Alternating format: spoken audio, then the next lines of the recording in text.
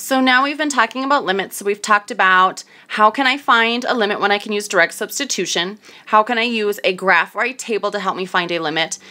We've also talked about how can I manipulate a function so that function is continuous, or how can I manipulate a function so that function is equivalent to some other continuous function at all but one point. So in other words, there's a hole, right? So but that function is continuous at, equivalent to that other function at all but one point, so I can now use direct substitution. We've talked about the different types of discontinuities, how we have a hole if we can do some canceling and we can remove a point of discontinuity, or how we have an asymptote if we cannot remove it. Well, so now we want to talk about the actual definition of continuous. Up until now, I've said, oh, I know this is a linear function, therefore I know it's continuous. Or, oh, I know a little bit about this function, now I know, so I know it's continuous. But really, in calculus, we want to use what we've now talked about in terms of limits to be able to actually prove something is continuous with 3 different conditions. So we can say a function is continuous as long as that function is defined for whatever c value we're looking at. We can prove it's continuous if the limit at that c value exists, and then also that the limit is equal to the function at that point. Because notice if this third condition was not met, I could have a situation where I had a hole that was filled in at a higher point. So I could have something kind of similar. Hang on, let me do a better job of that. I could have something like this, because that would work for condition 1, condition 2, but it does not work for condition 3. So all 3 conditions need to be met or proven. So if I look at these next couple examples, I don't remember how many I have here. I don't know if I have 2 or 3. But if I'm looking at this first one, if I'm determining whether or not this is continuous by the definition of continuity, first thing I'm going to do is I'm going to say, okay, well, let's look at the first condition. Condition 1 says that f of c is defined. And I don't think I put, and notice that I know that for all x values less than or equal to 0, I know that this linear function is continuous. For all x values greater than 0, I know that this quadratic equation is continuous. My concern is what's going to be happening at 0, because I have the potential to be having x plus 1 and then at x equals 0 switch to a quadratic equation in one fluid movement where there is no jump or no gap. But I also have the a possibility that I have x equal to x plus 1 being this linear function that's continuous, and then at x equals 0 doing some kind of jump up to x squared plus 1. So going through these conditions here, condition 1, so f of c is defined, so let's see what's happening at 0. When x is equal to 0, notice I'm going to use the top function, so I'll have 0 plus 1 equals 0, so condition 1 is met. When x is 0, if I look at the limit as x approaches 0, because I have 2 separate functions, one function on the left side of 0, one function on the right side of 0, I'm going to have to, in order to answer this question, I'm going to have to look at the limit as x approaches 0 from the left and the limit as x approaches 0 from the right, each individually. So as I approach from the left being values that are smaller than 0, I'm going to take my top function, so I can use direct substitution. I get 0 plus 1 is 0.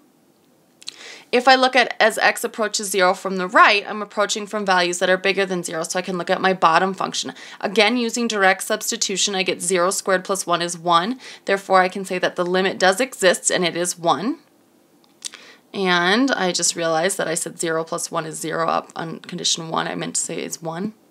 The nice thing about condition 3 is condition 3, I don't have to do any work for it. I just have to show that condition 1 and condition 2 are equal. Since f of 1 equals 1 and the limit as x approaches 0 equals 1, I can go ahead and also say that condition 3 is met. So I can say that this is continuous. Doing the same thing with example 2. And there are 3 examples. So doing the same thing with example 2, I have still a piecewise function. There's 3 pieces to it, but that's okay. So if I'm going to determine if this is continuous or not, I see that my x squared minus 2 is continuous, it's quadratic. 2 is a constant function, it's continuous. 2x plus 1 is a continuous linear function. So my concern will be at x equals 3. So notice that for this function, I'm looking at values that are between 0 and 3. I'm looking at when x is equal to 3. And because I always read the variable first, I'm looking at when x is greater than 3. So notice on this one, my domain, it looks like is only values that are greater than 0. So on that domain, my area of concern is what is happening when x equals 3. Again, am I making a smooth transition from some quadratic function to a linear function, or am I doing a quadratic function, making a jump, and then starting into some linear function? So let's talk about that. So let's go for part 1. Let's go ahead and say, what is f of 3? Well, f of 3 would be 2, because when x is equal to 2, I choose my middle function. For condition 2, what is the limit as x approaches 3? Well, in order to determine the overall limit, I need to look at both the limit as x approaches 3 from the left and the limit as x approaches 3 from the right. Well, I approach 3 from the left by approaching values that are smaller than 3. So, in other words, x is between 0 and 3 would be values smaller than 3. Using direct substitution there, I get 3 squared, which is 9, minus 2 is 7. As I approach values from the right are x values greater than 3, so it's going to be this one here. And I get 2 times 3 is 6 plus 1 is 7. So my overall limit does exist at 7. But unfortunately, condition 3, so even though 2 and 1 work, condition 3, notice that f of 3 does not equal the limit as x approaches 3. Therefore, I can say that f of x is not continuous at x equals 3, since condition 3 is not met.